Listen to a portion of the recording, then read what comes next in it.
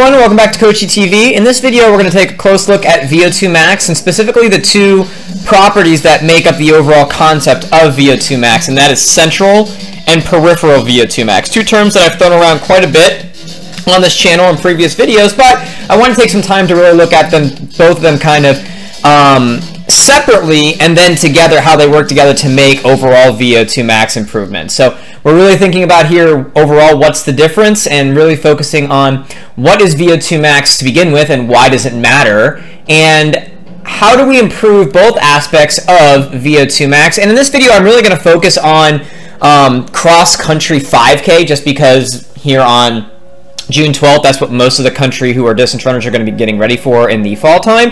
But obviously VO2 max is important for all of your distance or middle distance races, right? From the 800 all the way out to marathon or even ultra marathon. All of those races are characterized by most of the energy, more than 50% of the energy, being supplied from the aerobic system, and VO2 max is a really critical aspect to all of those races. It's different, VO2 max is different based on what race you're doing. The one that it's most important to, we'll find, is the 5K, so it does make a lot of sense, but just know that improving VO2 max will help all of those races from the 800 all the way out to as long as a human could possibly go. And this is our 2019, our last year's Morton Boys and Girls Cross Country Varsity team, and it was just after we ran at the Spanish River Invitational, one of what I think was one of the better races we ran last year, both just as a program, and it was just a really well executed meet from Spanish River High School, which is kind of sort of down by the Miami area, if you know how Florida's situated. So it was a really good day for both the boys and girls teams there last year in September when we went. I am Kyle Giacono. I'm the head boys cross country and track coach at Wharton High School in Tampa, Florida, and I have been for the last 7 years. If you would like a closer look at my credentials, they are on the screen. Okay, so as I said, I'm going to focus really on the cross country 5K only because that's what most of the country is getting ready for right now on June 12th. But again, as I mentioned, it really could factor into all these races, but I'm just going to highlight the metrics here of the 5K since this is what most people are going to be worrying about right now. So, race win predictor. Study that was done by Ingham in 2008, and I talk about the study very often. It looked at the 800, the 1500, the 5K, and it looked at the 10K. And they were trying to look for basically what was it that made one person win and one person not win, essentially. What was the one indicator? And they looked at many different things to kind of figure out what it was for the different races. And when they looked at the 5K, they found a single predictor, and it was VO2 max. Whoever could use the most oxygen, whoever had the highest VO2 max when tested, won the race 94.3% of the time. That's as close as a sure thing as you can get in life. So if we're looking at the 5K, we'll see that it is critical. Success in the 5K is absolutely directly tied to VO2 max. And as we said, there's two aspects of VO2 max. So just to highlight that, that's the reason why it's really important to know these two parts, because you have to develop both aspects of VO2 max to improve overall VO2 max. So race-specific VO2 max from USTF distance curriculum, and I will look at this on the next slide very specifically. The 5K is run at 97% VO2 max. Okay, so it's run a little bit slower, but it's pretty close. It's run at 97% of the pace. One of the best tests for VO2 max is 2 miles to exhaustion. 2 miles is obviously a little bit shorter than the 5K by a little bit over 1 mile. So it makes perfect sense that whoever has the best VO2 max is going to have that success, and also the 5K being so close to it. That's why there's that very direct interconnection between these two, both pace being so close to VO2 max and VO2 max being so closely associated with who wins this race. And this study that was first put out by Dr. Matter and Dr. Hartman, they worked very closely with the IAAF. It was put out in 2018 when they looked at the percentages of the 3 main ways that the body recharges ATP. Again, it's a misnomer to say that we have 3 energy systems. We have one energy system that has 3 components to how it's made up. They found that 4% of the energy in the 5K was recharged by, first, just the ATP that was sitting in your muscles, and then the phosphocreatine system, collectively called the alactic system. 10% from the anaerobic glycolytic system, that longer speed system that eventually causes the increase of acid to accumulate in your body. And then, not surprisingly, 86% of the energy comes from the aerobic system, VO2 max are all tied all together. So again, you can really see why the 5K, just because of everything that makes it what it is so connected with VO2 max. Okay, and law of training specificity, don't want to get too much into training theory, but this is really important to understand that every training session that either you put yourself through or if you're a coach, you put your team through, has a specific training effect on that athlete. Okay, that means that you do workout A, adaptation or result A happens in that person. You do workout B, result B happens in terms of adaptation for that athlete, okay? You do workout A, it doesn't mean that adaptation B is going to happen, okay, unless there's some kind of interconnection there, right? It's just that there is a very direct correlation. You have a specific training, you have a specific result. That's how it works. And, even more importantly, which may or may not be desired for the event. So that's important. Just because you're doing a workout doesn't mean you're making yourself better. And when we're talking about how important VO2 max is, we really need to focus on workouts that improve this and definitely don't hinder VO2 max. Or if they do hinder it, there has to be a specific reason in terms of some of these energy contributions or something else that you're seeing that's missing in your athlete. So you have to have that specific idea. So what we're really focusing on is what's the best way to improve all aspects of VO2 max, both central and peripheral, to help with cross-country 5K success. And if you were in track season and you were looking at the 3,200 meter or the 1,600 meter or 800 meter or whatever it is, that the 10K if you're going on the longer side, you would still want to know how that would help with success in those specific races. These numbers would change, but that would still be the question in mind. How would VO2 max, when we're looking at this, what do we need to do with that in terms of the percentages? The accuracy of the win predictor would be different based on those different races. The percentage of VO2 max and the energy supply, those would all be different. But that idea of training, law of training specificity still needs to be considered, and that question based on whatever aspect you're looking at. And to just kind of drive home that point, just to sort of make it an easier way to understand instead of saying law of training specificity, basically you just need to know your why, okay? If you know your why, that's basically understanding training specificity. If you know why you're doing it to improve some aspect of VO2 max and you know all this, you're pretty much golden. I myself, I'm an English teacher on my normal part of the day, my most important part of the day, and that's one of the big things I'm always worried about with my class is knowing your why. You know, if we're doing something, you know, don't just know what you're doing, know why you're doing it, and that's really the specific thing to take away from this whole idea. Okay, so where does VO2 max fit in? That last slide I talked about the USAATF distance curriculum. This is the entirety that I'm pulling that from, and we're really looking at right here, VO2 max. So this is an energy continuum that goes from the fastest possible pace a human could run, which would be the alactic energy system, all the way down to 65% is the lowest intensity you would ever train anybody at. Anything lower than that, and you're just doing it for, you know, general maybe losing of weight or something like that. And on this you can see all these different paces, you know, special endurance 1 and 2, speed endurance, intensive tempo, all these different terms, aerobic, lactic threshold, and you've got up here, it shows you where different races kind of fit in with that. So the 800 is obviously faster than a marathon is going to be.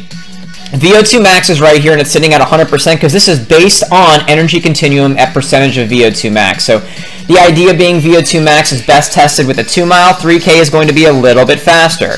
We talked about the 5K being a little bit slower, it's at 97%. 10K is going to be at 92%. We would find that if we had 15K, it would be right in here, right at lactic threshold, marathon pace. So that's the idea of where this kind of fits in with all of these other different races and paces and things like that, just so you understand that VO2 max, or really more importantly, I would say the velocity at which your body reaches VO2 max would be kind of right in the middle here. It's the fastest aerobic pace. It's at a point where you start to have increased demand from the anaerobic glycolytic system, or that system that's going to accumulate acid. In fact, if you look right here, you can see that the green number is the percentage of energy that comes from the aerobic system versus the anaerobic system. So I showed you earlier on that percentage for the 5K. Well, and these are actually old numbers. Dr. Matter and Dr. Hartman have a much more closely associated statistics with that, but that's something else you can kind of look at. But again, this is older data, so not too critical, but you can obviously know that the faster it goes, the more intense it goes, the more contribution from the anaerobic system too. So I've talked a lot about VO2 max, but I really haven't explained what VO2 max is. What the heck is VO2 max? Well, what is it? All right, well, it's your body's maximum ability to use oxygen. I mentioned this very briefly. Basically, your body is going to have a certain ability to use oxygen. And we'll talk about this even a little bit more later on, but your body can only use so much oxygen. That is VO2 max, or the volume of oxygen that is maximally used in the human body. It's typically expressed in milliliters of O2 consumed per kilogram of body weight per minute. The idea being is if you're somebody who's bigger, you should just naturally use more oxygen. So just being bigger doesn't improve your VO2 max because you're going to use more oxygen just because you have more body weight. The idea being is specific training, your body will build structures that will be able to use more O2 when also balanced per kilogram of body weight. So that's where this is actually going to be. And again, it's in per minute. So if we want to look at some comparables, this is what this number is right here. So an animal that is very anaerobic, they move very slowly, but they don't really do it's not quick, like it's not quick sustained essentially. A tree sloth, doesn't have a very developed aerobic system, so their VO2 max, they're only going to use 20 milliliters of oxygen per kilogram of body weight per minute, okay? All the way down here, you see a hummingbird. Think about how fast a hummingbird wings beat just for baseline, just to stay in the air. They're just going crazy. That is all aerobic. It's just going to town all day with those wings, and then we know it's aerobic because it doesn't really have to stop. If it stops, it's going to fall, and so that's how one of the things that we know that it's aerobic. So a hummingbird is obviously smaller than, say, a tree sloth, but when you, again, correct for kilogram of body weight, we'll see that hummingbirds are so much more aerobic. They can use so much more oxygen, 756 milliliters of oxygen consumed per kilogram of body weight per minute. They're aerobic machines. They can go all day. Sled dogs, maybe not so much as a hummingbird, but just think about if a sled dog is pulling a sled through cold conditions just all day. That's super aerobic work. A racehorse, see, these animals are getting bigger, so they're doing work, but they're going to get more fatigued, bigger body weight. There's different reasons that kind of happens with that, but just kind of think about that. The hummingbird being so small, but being able to do that amount of work for so long, that's really why they're just, this aerobic machine. And then, really interestingly, right in here, we have untrained human beings. So baseline humans, 36. So a little bit less than twice more aerobic than, say, a tree sloth. Kind of interestingly, funny enough, that's exactly identical to a pig. So when you are first starting out running, you have the same aerobic capacity, or really thought more correctly, VO2 max of a pig. Okay, but the interesting thing is we talked about the idea of getting that training effect, specific training. A trained human can basically double their VO2 max. Humans are very trainable when it comes to this. We have the ability to adapt to it when we're given the specific exposure to it.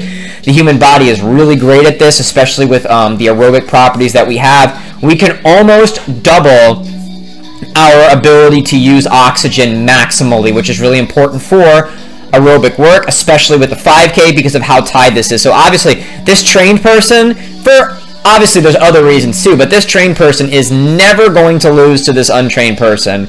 And one of the key reasons to that is the ability to use oxygen so much more. And a human, I mean, a racehorse typically isn't designed to run a 5K, but a human is not going to beat a racehorse in a 5K. We're not going to beat a sled dog.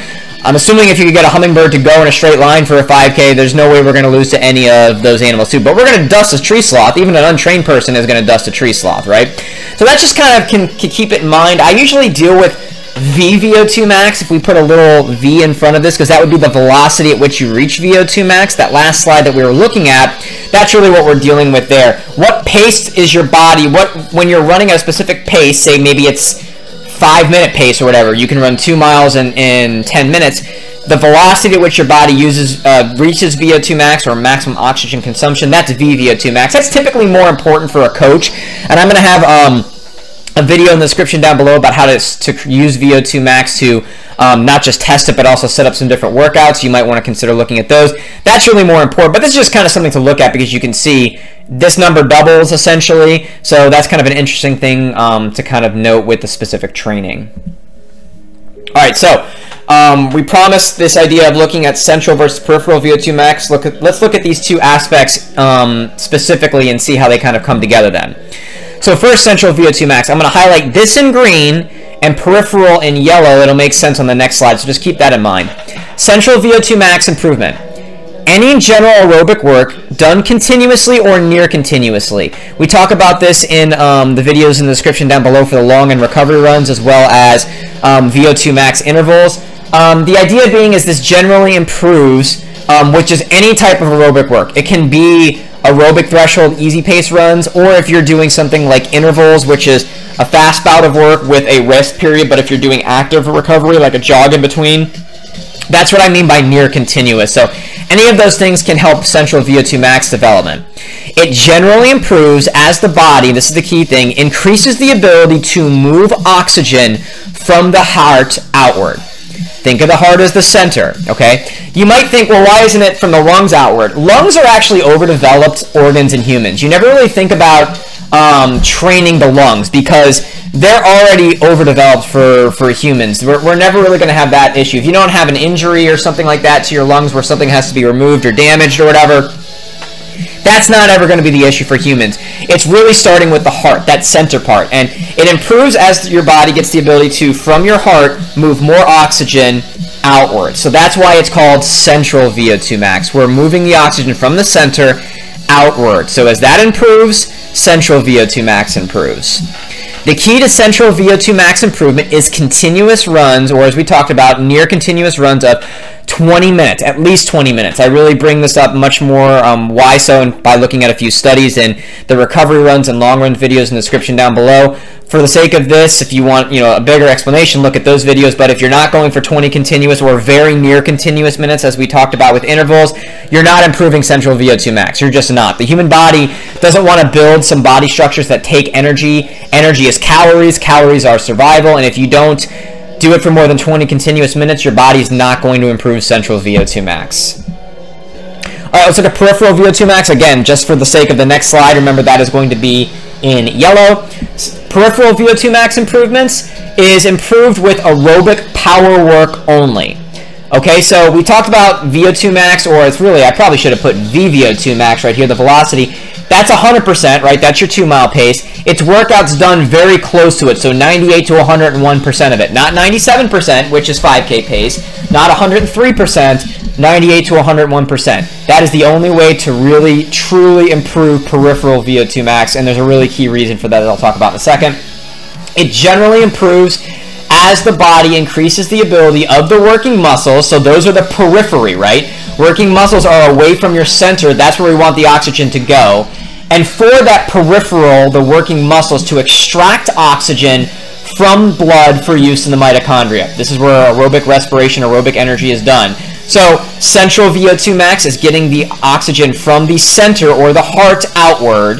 But that's really less important than, they're equally important, right? If we don't move it from the heart outward, but we have to get it into the working muscles, otherwise it doesn't matter how much oxygen we can use. That's why you can't just do continuous runs. You have to also work in aerobic power workouts. In the VO2 max intervals workout in the description down below, I really go through a study that really shows why this is critically important, if you want a really close understanding of that. But in order to get your working muscles to build more of a substance called myoglobin, we're going to discuss a little bit more in the next slide, which is what pulls the oxygen off your blood for use in the mitochondria at the working muscles. So that's the periphery. That's the only way you're going to improve that, and your body needs to be running right at, very close to oxygen debt to get your body to build that myoglobin so the working muscles at the periphery can extract oxygen from the blood. So as you can see, these two work in tandem, okay? Your body isn't going to be able to use more oxygen at the working muscles if it's not there, so VO2 max won't improve without central VO2 max improving. And then, even if your body is moving more oxygen to the working muscles, if the working muscles aren't using it, then your VO2 max still isn't going to improve. So you have to develop both of these equally in tandem to make this work. Forgot there's one more thing here. So the key to peripheral VO2 max is running right at current VO2 max. I already said that, so no big deal. So again, you have to move oxygen from the center for the working muscles to use it. It's used at the working muscles. That is what improves VO2 max. And if you don't have the structures on the peripheral muscles, the working muscles, to extract, it doesn't matter how much you're moving. So as you can see, this is a very close-knit situation, and you have to improve both equally in tandem for VO2 max to improve. I promised a little bit more description on this. So understand, oxygen movement and use is always going to be the bottleneck for, I would say humans, but I can't think of one that it's not for any type of animal that lives on land. There are some, you know, whales and things like that can hold their breath for a very long period of time, but at least for a land-based animal like humans, for us, oxygen movement and use is going to be the bottleneck no matter what, okay? Humans can store weeks worth of fuel. You hear stories about this. People lost out in the wilderness and they had nothing to eat or very little to eat for weeks, and they came out looking a whole lot skinnier, but they survived. Why?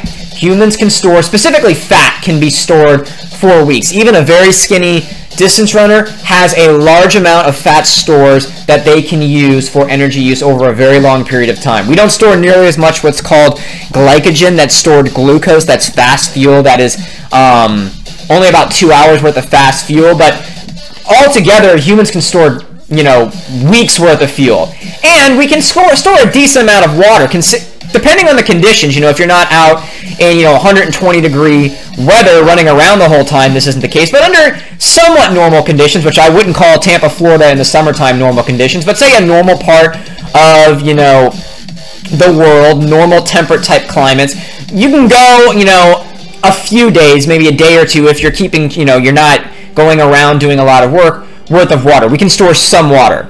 We have no way to store oxygen. Very important reasons why. One, hopefully under normal conditions that will never come up, where a human will not be able to breathe for more than, you know, a minute or so. But also because oxygen is very corrosive. If we stored it, we'd have to figure out a way to neutralize this corrosive material. So there's no mechanism for storing it, and there really shouldn't be any need for us to store it. So this is what we're trying to improve here, is this idea that oxygen movement, the central part, and use, the peripheral part, is the bottleneck, and we have to specifically train it. Improving oxygen movement, again, central VO2 max, and use, peripheral VO2 max, takes specific training for these adaptations. That's the key part here. Central VO2 max, as we just said, general aerobic work. Typically it's thought of as aerobic threshold, long and recovery runs, but I'll put in the description down below, tempo running can be central VO2 max development. And if you do them correctly, intervals, races, other intervals like alactic runs, fly 30s, or short hill intervals can also do that. And then the peripheral ones, the specific training for peripheral, as we said, only through aerobic power work, typically through intervals through most of the season, also your VO2 max tests. Races maybe a little bit, even the 5K, it's not going to get a lot, but maybe it gets a little bit sort of along with it. But it takes that specific training to get both of these aspects to improve, so we can improve this bottleneck of oxygen movement and oxygen use in the body. Okay, so this is the slide that I said make sure you remember that yellow is peripheral VO2 max and green is central. It's for this slide right here. VO2 max adaptations come from these things that are on the screen here, okay? I'll start with peripheral first. I'll start with central first, actually. It makes more sense. Those general aerobic work done at least 20 continuous minutes or very near continuous minutes, you're going to have more aerobic enzymes. You're convincing your body that you're going to be producing more energy than just needs at baseline for aerobic work. So they're going to produce more enzymes that help you produce more energy aerobically. You're going to develop more mitochondria. So the mitochondria factor is going to be split into between these. Your body is going to produce more mitochondria. Mitochondria is what produces energy with the aerobic enzymes. So this is going to help you produce more energy aerobically, use that oxygen correctly. So this is another reason why it's going to improve VO2 max. You're going to also improve your red blood cells. They're going to become better at what they do, which is move oxygen. Moving oxygen is all about central VO2 max, so that's another key thing. Here's a real big one. We talked about the heart being the center part of central VO2 max. Your heart will get bigger doing these 20 continuous minutes. Specifically the left ventricle. That's the big pump that moves the blood to the rest of your body. If it is pumping more blood with each beat, well, that means we're moving more oxygen, oxygen-rich blood. It's going to be red blood cells that are going to be improved for carrying more oxygen. When it gets to where it needs to, you're going to have more enzymes and more mitochondria to do what it needs. So as you can see, all of these things stack up on each other. Also, you're going to increase muscle capillarization, especially the working muscles. Specifically, in this case, we're dealing with legs. You've got a working muscle. Maybe it has 2 capillaries before you start training, and after a year of training, maybe it's got 4. It has doubled the amount of oxygen-rich blood that could potentially go to those muscles. So not only do we have a bigger heart to pump blood, we have more pathways for it to go through closer to the working muscles, so those improved red blood cells can carry more oxygen to them. And then with the aerobic enzymes and the more mitochondria, we can make more use of all that more oxygen that is moving around. You're also just going to have more blood, about a half liter to a liter of blood after about 6 months worth of training. This is why you would never want either yourself or someone you're training to donate blood, you know, within 6 months of a really big race. This is obviously a really, you know, big thing. We need blood to help people and everything, but there's going to be other parts of your life, especially if you're dealing with high schoolers. Let's leave that for when our running days are over so that we can make use of this adaptation too. So, excuse me, that's another big thing to deal with here also. You're going to have more blood, it's improved, it's moving through more pathways, being pumped by a bigger heart, there's more enzymes, more mitochondria. Again, you can see all of those things stacking up on each other. Now, we talk about peripheral VO2 max. There are fewer adaptations that do that, but they are very important. More myoglobin. This is the key thing. So these are the ones that are developed from training right at VO2 max 98 to 101% due to forcing the body to operate right at oxygen dead. You put your body right at that point where I can supply the oxygen, but I'm really close. You convince your body to build myoglobin. Myoglobin sounds a lot like hemoglobin, which you've heard with red blood cells. Hemoglobin is what holds oxygen on your blood. Myoglobin is what's in your working muscles that takes it off the red blood cells into the working muscles. The kind of goofy, silly way that I think about this, I remember this, is myoglobin is these oxygen, the working muscles are demanding oxygen, so they say that it's mine, and it pulls it off of the red blood cells, and it makes work of it. This structure, your body doesn't want to use this, doesn't want to build this, doesn't need it, and you have to convince that it needs more of it by running right at oxygen debt. If you run too slowly, you run at 95%, your body's like, I'm good. I've got enough myoglobin to make this happen. You go faster, 102, 103, 105%, closer to mile pace, and two things are going to happen. Some of those muscles are going to shut down because the increased acidity is going to fatigue them, so they're not going to be accepting more oxygen anyway. They're in a state of fatigue. And the blood that has been, you know, improved in all these different ways we've talked about is going to be moving past the working muscles too fast because your heart rate is going to be going higher. So your body's also going to say, I don't need more myoglobin. I can't even pull it off the blood because it's going by so fast. So that's why it's that sweet spot, why it's such a narrow range. You got to convince your body by running right at that point of, I'm okay, but I don't want to be put this close to oxygen debt again. So that's one of the key factors here. Myoglobin needs to be improved with peripheral VO2 max improvement by running right at VO2 max. 98 to 101% is also aerobic power. I do interchange those terms. VO2 max is actually 100%. Aerobic power is 98 to 101%. And then also you're going to get bigger mitochondria. So that's a little side benefit of it also. The mitochondria produce most of the aerobic energy. Every time you take one molecule of fuel, either fat or carbohydrate, your body takes one of those with the mitochondria and with something called the Krebs cycle and the electron transport chain. Doesn't really matter, those are kind of big terms, but those two things together make 36 ATP molecules with one molecule of fuel. That's very efficient. 34 of those 36 come from the membranes, the outer and inner membranes of the mitochondria. So if they get bigger, there's more space on those membranes, they can produce more energy with the mitochondria. So more mitochondria is important because you have more of them, but if you make each of them bigger, well, now we're getting a 2-for-1 special here. We've got more mitochondria and they're bigger. We've just increased our aerobic capacity, or really again our VO2 max, in both ways by doing that. Okay, so you can see more things are happening with central VO2 max because it's more complex, right? You're moving oxygen from the heart to all these different parts of your body. This may seem more simple, but it's actually a little bit more tricky to have happen just because of the narrow range of this. And again, as you can see that these work together, the green moves the oxygen throughout your body, the central part of it, and then the yellow is how the peripheral muscles make use of it. Here's something else down here. It's not highlighted with anything, but if your athletes are getting older, and I'll usually bring this up at some point with my group, I'm dealing with high schoolers, so you've got freshmen that are as young as 14 and seniors that are old as 18. The 18-year-olds might be getting closer to actual maturity, so they might not be having as much, but say you take a sophomore who's 15, and 5 months later into the season, they've gotten 5 months older, they're actually going to improve their VO2 max just because their body is more mature, more solidified, all of those different things. So that actually is something that you really can't control as a coach, but it will also improve both of these aspects of VO2 max, both central and peripheral. That's why it's not highlighted, but it also should be considered the age of your athlete and where they are just from their natural progression, not just your training-induced changes. And I've mentioned this very briefly, but adaptations, these improvements to the aerobic system, VO2 max, are all structural in nature, okay?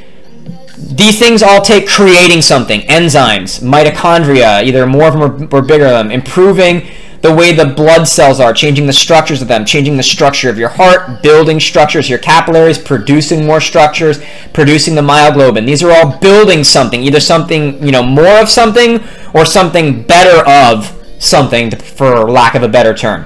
So building structures of anything, you build a building, it takes a lot of time to make that happen, right? To make something out of nothing or improve something that isn't as strong. So they're structural in nature and they require a lot of time to be fully developed, 20 plus weeks. This is why you do your aerobic work starting now. Again, I'm making this video on June 12th. It's why you start your aerobic training before your anaerobic training for, say, cross country or track or whatever you're doing. It takes 20 plus weeks. That's the amount of time to fully develop both aspects of VO2 max, at least for one training cycle, both peripheral and central VO2 max. All right, so wrapping up some key points here about the differences between central and peripheral VO2 max, a little bit about how you train them, but if you want a closer description of that, description down below, recovery runs, long runs, tempo runs, VO2 max runs, and I'll put the other ones in there too, the strength type runs and how you can make them central VO2 max in nature.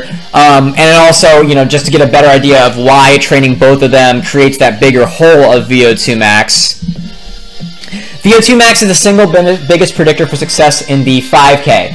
I'm really focusing on the 5K again because of when this video is coming out, but it's also very important to success in the mile, the half mile, the 2 mile, or the 10K. And when we get to that part of the year, I'll probably redo this video kind of focusing on those aspects of it. But for right now, it's the single biggest indicator for the 5K. It would be different levels for those other races. VO2 max is the body's max ability to use oxygen. How much oxygen can you use in a minute, okay? And that is very trainable, and oxygen movement and use is the bottleneck in aerobic work. So moving it, using it, that's the bottleneck. We talked about the reasons why for that earlier. But, that's something that we really want to kind of figure out. What is the maximum use, understanding it's the bottleneck, and figure out how to train it. VO2 max improves in two different ways. We've got central VO2 max is how the body moves oxygen from the heart. That's the center part of central, outward. This improves with general aerobic work done continuously or near continuously. Peripheral VO2 max is how the body uses oxygen at the muscles, the periphery. This improves with work done right at aerobic power. That's 98 to 101% of current VO2 max pace, VVO2 max. And last thing, VO2 max improvements are all structural in nature. This means they take a lot of time to happen as they improve as the body structures are built or rebuilt to better move or use oxygen. For this reason, they require 20 plus weeks to maximize improvement. You're going to get improvement after 2 to 4 weeks. Adaptation takes 2 to 4 weeks. But to maximize it, you need 20 plus weeks. In previous videos I've talked about, I really sort of like about 23 weeks. You go more than about 25, 26, and you're actually going to potentially go on a downward after the peaking cycle. But I mean, 20 plus weeks, just keep that in mind. Almost nobody is going to, with this case, almost nobody has the problem with having too much time. It's almost always the problem of, do you have enough time to make it happen? So figure out when your state meet is, or wherever the last meet is that you're trying to get to. Try and figure out a way to have 20 plus weeks. Obviously, you've got the situation you have, but as you're planning this maybe in subsequent years, you want to maximize the aerobic system. 20 plus weeks is sort of the barrier of entry to maximize VO2 max improvement. Central VO2 max improves with increased heart size, more capillaries, more mitochondria, more aerobic enzymes, more blood, and improved red blood cells. So these all have to do with moving oxygen from the center outward. The peripheral VO2 max improves because of increased myoglobin and larger mitochondria, using it at the working muscles or the periphery. So That takes us through these two somewhat complex ideas, central VO2 max and peripheral VO2 max. But I think now that you probably have a better idea of what each of them are, you can see why they work together to improve VO2 max. And as we said, VO2 max, single biggest indicator for success in the 5K. If you right now are getting yourself ready for the 5K, that is really important to know. How do I improve both of these aspects to overall improve VO2 max so I can have the most success in this race if you are somebody getting ready for a cross-country season right now? So if you like this video, please think about liking or subscribing. It really does help the channel to grow. Increase subscribers, increase likes. It appears in other people's feeds the more of that happens, so it just helps the channel overall. I've also loved just the amount of comments and questions that have been happening recently in the last little bit. I really love that. As you can see, I'm as wordy in those answers writing wise as I am in these presentations, so I absolutely love doing that. I think it helps me better go through the information. I love figuring out why something is, and if I maybe help somebody else figure out their why and better understand this, all the better. So if you have a question or a comment, please ask those in the description down below. I love answering or commenting on those. Now, after this video, I'm going to take a look at specific prep training for cross country. Here in Tampa, Florida, we're allowed to restart training with our kids on Monday, June 15th. So I'm also going to be able to start doing some workout videos again. By keeping distance and all that, we have different protocols. So it's going to look a little bit different than some of the videos I've presented in the past with workout videos. But I'm going to be mixing those in along with specific prep training, that second phase of your cross-country training year after general prep, looking at what you're trying to do in specific prep, how long it takes, and the specific workouts that it entails, first starting with medium hill intervals, which actually starts at the tail end and starts off specific prep. So look forward for those videos in the next coming days. And until next time, this has been Coachy TV.